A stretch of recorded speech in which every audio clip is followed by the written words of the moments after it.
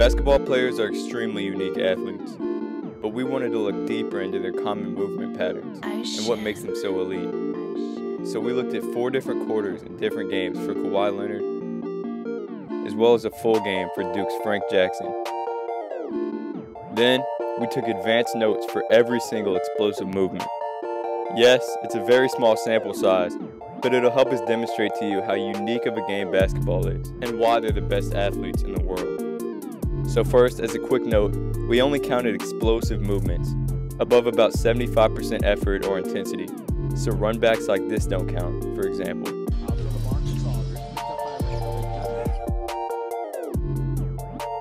So what we first noticed is that on all of Kawhi's explosive movements and decelerations, his average knee flexion joint angle at the bottom was just over 140 degrees, which looks about like this. This is far from the low depth of a normal vertical jump or other explosive movements. This just goes to show that basketball athletes have to be very good at creating force very quickly without much of a counter movement. For a 3. As well as being able to absorb force with a limited range of motion. Also, notice how many decelerations are with basically straight legs, especially lateral decelerations. So basketball players must develop the strength and tendon integrity to absorb force this way. During our observation, the average acceleration time was 1.45 seconds. We basically defined acceleration time as how long they took to reach full speed and then how long they stayed at that speed.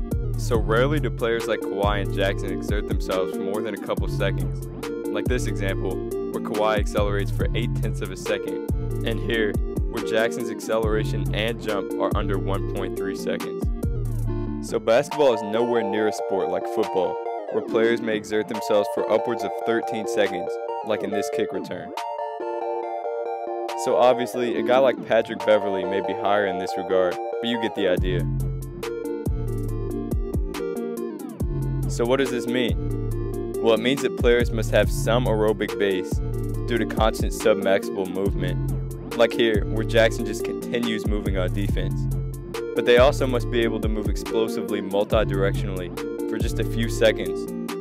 So Kawhi, for example, covers about 2.44 miles a game, but in the game we watched, he only explosively accelerated for a total of 144 seconds.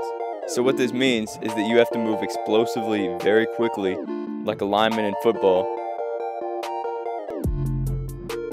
but also have the aerobic capacity similar to a soccer player.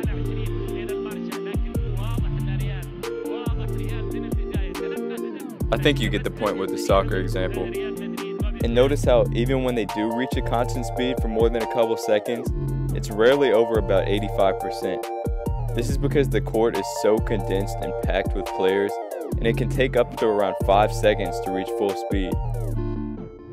Another unique part of basketball is that rarely are movements truly linear or straight up.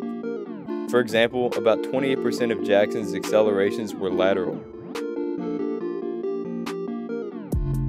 and over 21% of Kawhi's were curved to evade screens and more, which makes it a very important motor pattern to train in basketball. Finally, about 38% of Kawhi's jumps were also either lateral or forward, not simply vertical. And you know what this means? If the jump moves laterally or forward, the landings will also require not only vertical deceleration, but also linear and lateral deceleration. For example, the rotation in a jump shot many times causes players to land on their left leg instead of both. And this demand for multi-directional jumps also means more kickstand jumps, where players must decelerate and then explode upwards than in other sports. Watch how Jackson plants a straight left leg to decelerate and then must explode upwards with his right leg. So thank you, Jackson. Plus, for many accelerations, you have to turn your hips first. Watch here how Kawhi shifts his hip direction before exploding.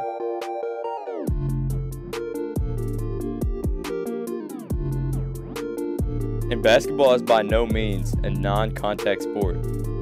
Many movements include contact, which just intensifies the full body output. Plus, because of contact, landings can be made very difficult. Even hanging on the rim can cause this. I mean, look how far Kawhi drops after this hang. So there you have it. Put all this together, and you have an extremely all-around, unique athlete. If you want to know why we chose Jackson and Kawhi, check out the blog post in our description.